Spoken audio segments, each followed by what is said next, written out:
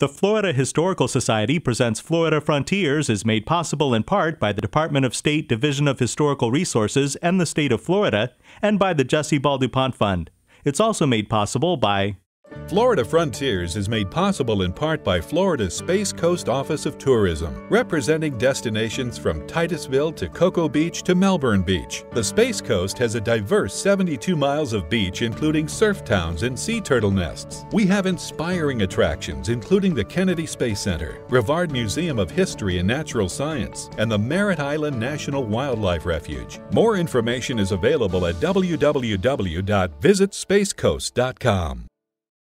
Florida history and culture from the Ice Age to the Space Age is on display at the Brevard Museum of History and Natural Science, located at 2201 Michigan Avenue in Cocoa. The museum has nature trails through 20 acres of 3 Florida ecosystems. The People of Windover exhibition features information about Florida's prehistoric past and actual artifacts used between 7,000 and 8,000 years ago. More information at brevardmuseum.org.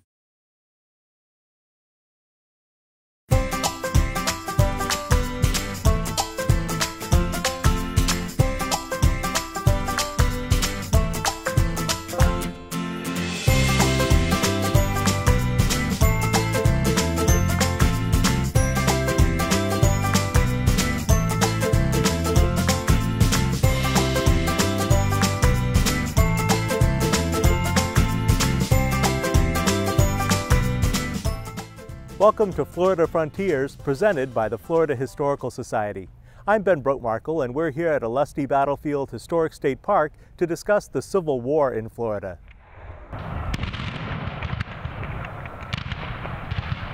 The loud booming of cannon fire rips through the North Florida pine forest 15 miles east of Lake City as startled cavalry horses whinny.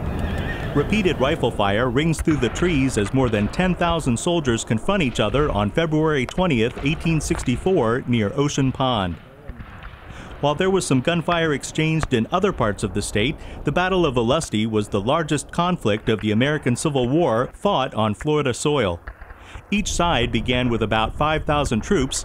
When the 3-hour battle was over, nearly 3,000 soldiers were dead, 2/3 of them from the Union forces. 3 new U.S. colored troop regiments bravely fought as Union soldiers at the Battle of Olustee, some even before they had an opportunity to complete their training. An annual reenactment of the bloody fight is held at the Olustee Battlefield Historic State Park. Olustee is important for a number of political reasons.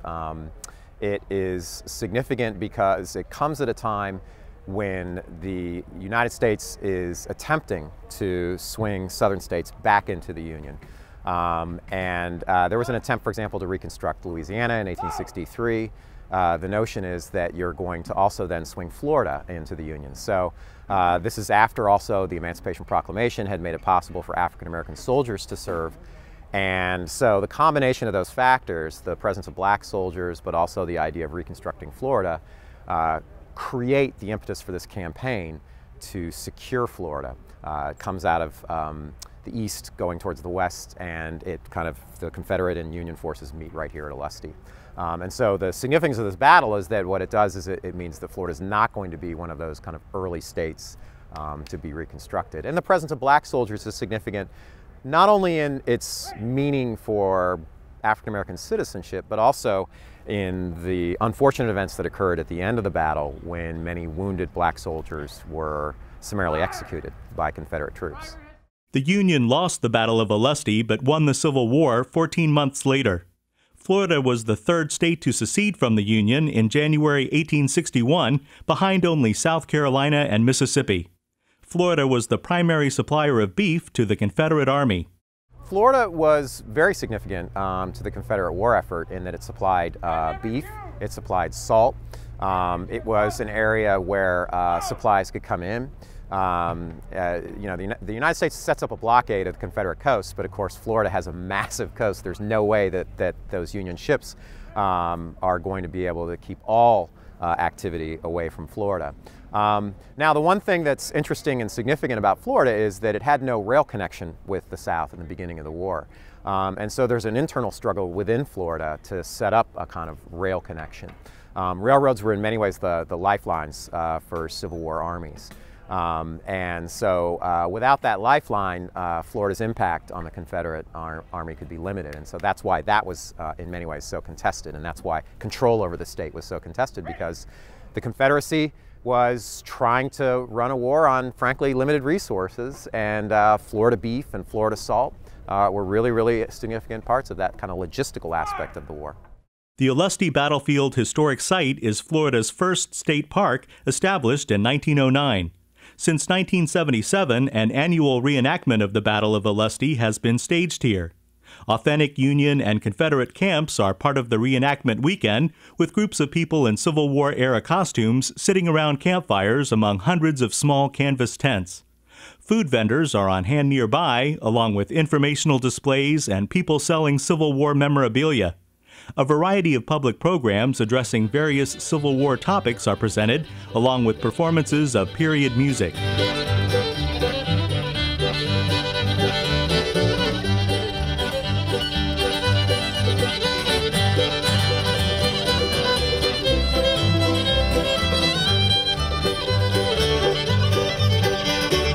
Joel Fears is a longtime participant in the Battle of Olustee annual reenactment weekend.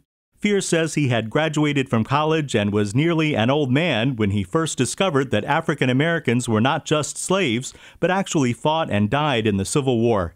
He wants to share this information with the public. Fears is dressed as a particular African American Union soldier. I'm representing James Henry Gooding. He was one of the people who fought here. Again, they were all educated.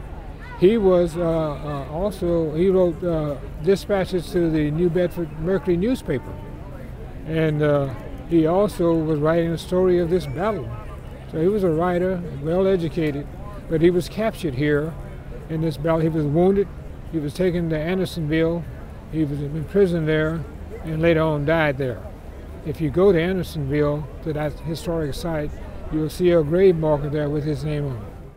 Mitch Morgan has been participating in the Battle of Olustee reenactment for nearly 2 decades, portraying a Confederate soldier. The event has special meaning for Morgan. My great-great-grandfather died on the battlefield here, and I came out here for many years. I've been out here about 18 years now, and for the first 10 years or so I didn't know that until I got interested in my genealogy and family history, and I'd always got kind of one of those feelings here that there was something more to this than just being in Florida's biggest battle, and I'm a native Floridian, but there's something more going on. I found out through my research that my great-great-grandfather died right here. He was the first unit to step on the field the day of the battle and perished, and I don't know where he's buried, possibly right where we're standing somewhere, because they're buried all over the area here. So it's real personal for me now, even more so because of having an ancestor here. While the thousands of people who participate in the annual Battle of Olustee reenactment do so on a voluntary basis, not all of the soldiers who took part in the actual battle were so fortunate. The Confederacy is actually the first among the Union and the Confederacy to set up conscription. They do so pretty early. There's an initial wave of volunteerism, but then as the Confederacy runs low on potential troops, they enact a draft, they enact conscription, and of course the most controversial part of that draft was the idea that you could buy a substitute, which many people considered unpatriotic, but the idea was that you could, if you got drafted, you could basically pay someone to serve in your stead. And so some historians, it's a little bit contested, but some historians have argued that actually the bulk of this war and the bulk of the armies in both the Union and the Confederacy were willing to fight, that conscription is an important, certainly important political point, but that conscripted soldiers tended to not dominate either either the ranks of the Union or the Confederate armies. The Battle of Olustee Citizen Support Organization is the not-for-profit group that presents the annual reenactment.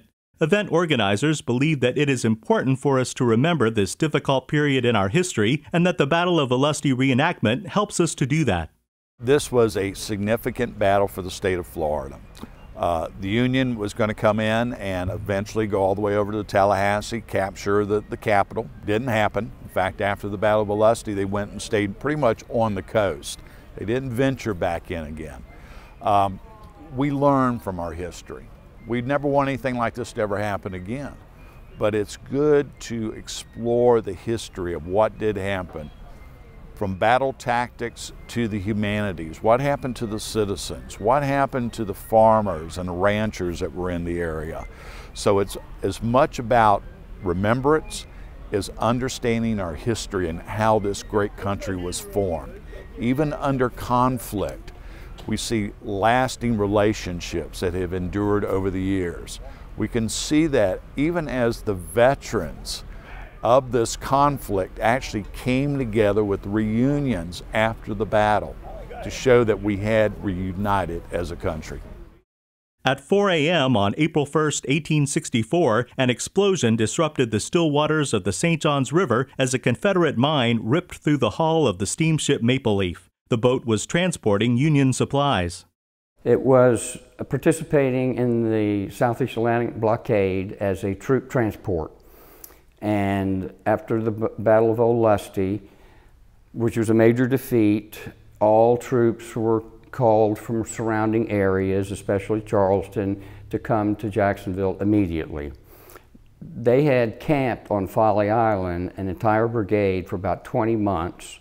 And so it took the quartermasters approximately a month to break down that entire camp, load up all the thousands of soldiers' personal effects into boxes. They were all placed into the Maple Leaf.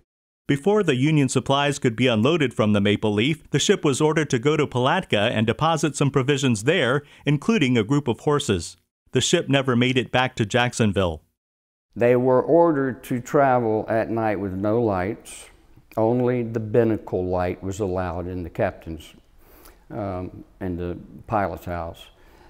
It was a full moon, no wind. The river was as clear as the surface of a mirror. And Romeo Murray, the pilot, was heading north. He saw nothing on the water, but there was an contact explosive mine submerged under the water. He struck that directly under the hull, approximately at the foremast, and it imploded a huge hole into the bow of the boat. The front deck of the Maple Leaf caved in and the pilot house fell forward.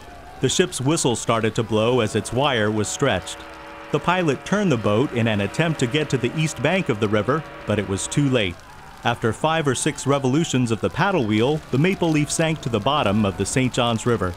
The Confederate mine that sunk the Maple Leaf was about a yard wide. The center looked like a small barrel, but tapered wooden points on both sides made it resemble a torpedo. The mine blast killed 4 people, but the rest of the crew was able to escape in lifeboats. When it touched bottom, there was about 2 to 3 feet on the upper cabins of water, and the rest of it was above the water. All of the people on board, 4 people were killed. They were firemen. They were in the forecastle, which is the very front of the ship where the explosion occurred. Everybody was able to get in their life rafts, and the officer in charge said he thought it would be the better part of valor to get out of there before the Confederates approached. And then they spent that rest of the evening from 4 o'clock in the morning rowing to Jacksonville and arrived there about 8:30 in the morning. Today, we view the materials left aboard the Maple Leaf as having great cultural significance, but the artifacts remained undisturbed for more than 125 years. In 1984, Jacksonville dentist and diving enthusiast Keith Holland became aware of the Maple Leaf story and formed St. John's Archaeological Excavations Incorporated to research, locate, and excavate the ship. Years of research led Holland to the conclusion that 800,000 pounds of personal items belonging to Union soldiers would still be aboard the Maple Leaf, preserved in an anaerobic environment. I had a general idea of where it was. Eventually, I bought a boat-towed pulse metal detector, and in dragging that, it caught onto something. My brother-in-law, who was a scuba diver, dove down to untangle it, and sure enough, it was on a shrimp net that was attached to some huge metal items. We both went down and analyzed it and determined that that was in all probability the paddle wheel axle of the ship. It was the only thing really sticking up above the mud. And then I was elated to know that in fact I did find Maple Leaf, but at the same time I had a very depressing feeling because I realized she was beyond my reach. The main deck was buried under 7 feet of St. Johns River mud. This was going to take a very big deal to get to. Holland's team was able to clear away enough mud to gain access to the ship and begin recovering artifacts from the Maple Leaf. Much of that material is on display at the Mandarin Museum and Historical Society in Jacksonville, along with a detailed model of the ship, a replica of the mine that sank it, and a diving suit worn by one of the excavators.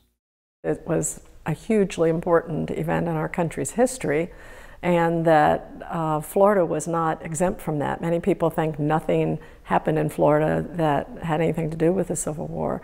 So it gives us an opportunity to educate people about the involvement that was here in this area that they may live in or that they're visiting. But I think that the main thing is the cultural impact, you know, I mean, looking at how people lived. What was it like to be a soldier? What kinds of instruments did they use to write home? You know, they didn't text somebody and say, I arrived safely to Jacksonville. You know, they had to write letters with a pen and an ink bottle. And so it opens up a period of time that many people don't have much awareness of. We do a lot of school tours here, and it's really fun to have the children come and try to think about what it would be like to live in that time period and to have the kinds of challenges that the people had during this time. Only a very small portion of the Maple Leaf cargo has been recovered. Most of the ship's contents remains buried in the St. Johns River. The immense collection of artifacts from Florida's Civil War past is preserved for future generations to discover.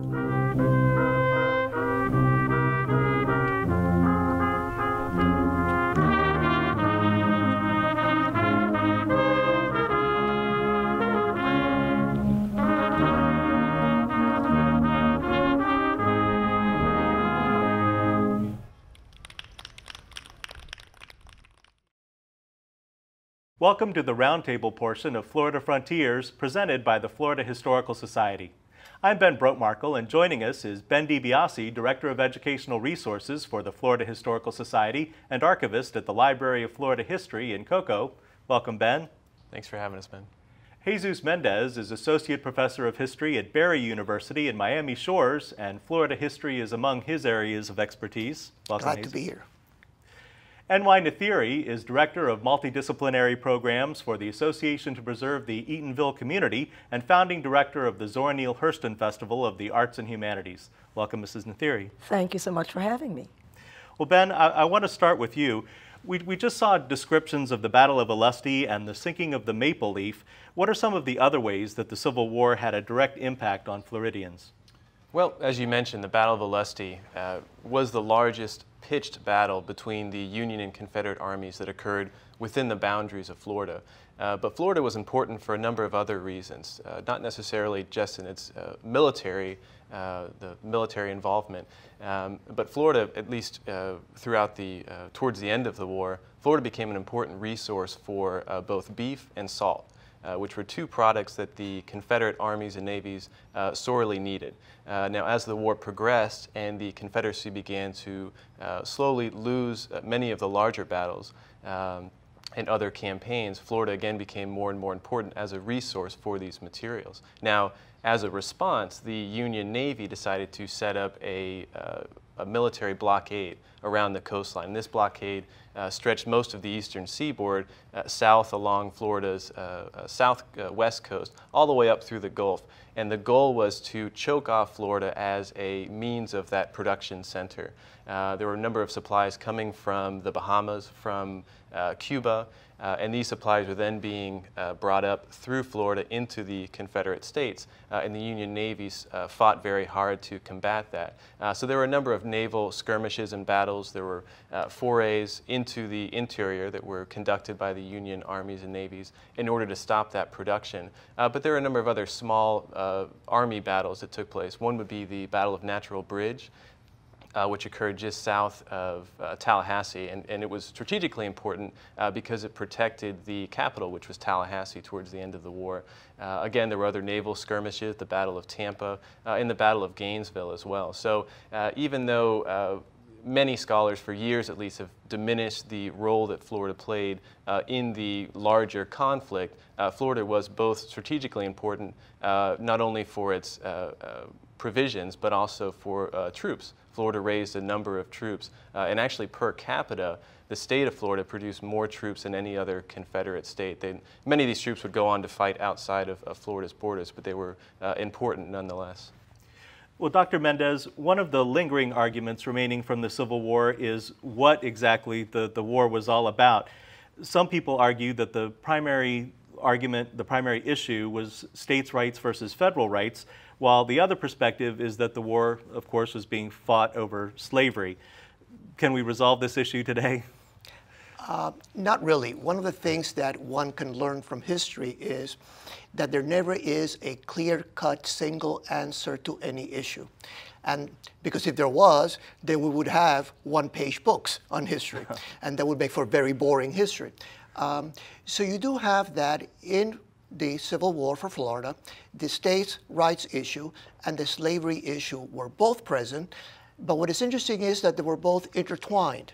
You have that at the beginning of our country's history, in the Constitutional Convention, both issues were addressed.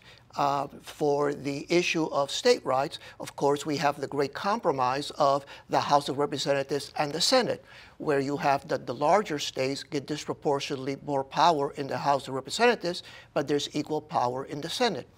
And for the issue of slavery, of course, we have that in our Constitution, although no longer in force, we have the famous 3/5 clause, where African Americans are to be counted as 3/5 of a citizen. Now you have that. There was the Missouri Compromise of 1820 that did not allow for slavery above the 3630 longitude line, with the exception, of course, of Missouri. And that was, as the name says, a compromise. And then you have in the 1850s, the famous Kansas-Nebraska Act, where you have that another attempt at compromise was made, but this time in favor of the southern states for allowing slavery to be introduced by popular sovereignty. And this swung the pendulum in favor of the South and led to increasing tensions.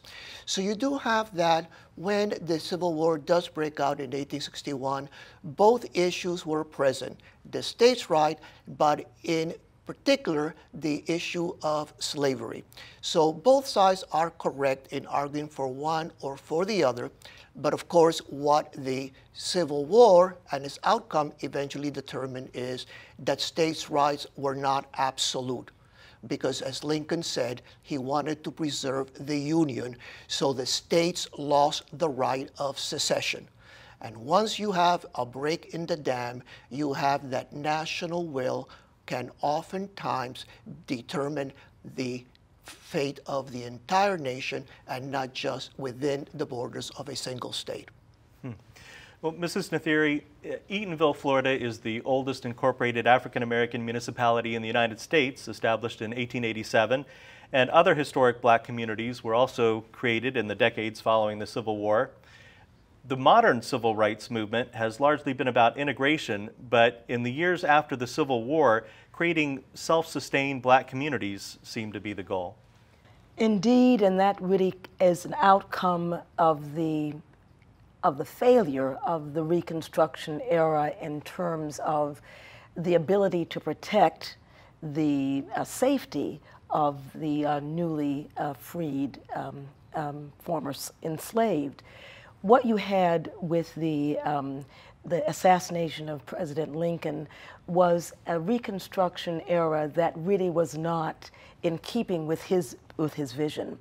And what that meant essentially was, with the election of 1876 and the political deal that brought Rutherford B. Hayes into the presidency, you had the removal of the federal troops who were the guarantor of the safety of the African American population. And so literally during that Reconstruction era, there was a reign of terror against the African American population. Hence, the thinking amongst visionaries in that group was that you needed to establish communities where you could govern yourselves, where you could protect yourselves. And with the establishment of Eatonville in 1887, you have the culmination or the fruition of that vision. Interesting. Now, why is the Civil War relevant to contemporary people today?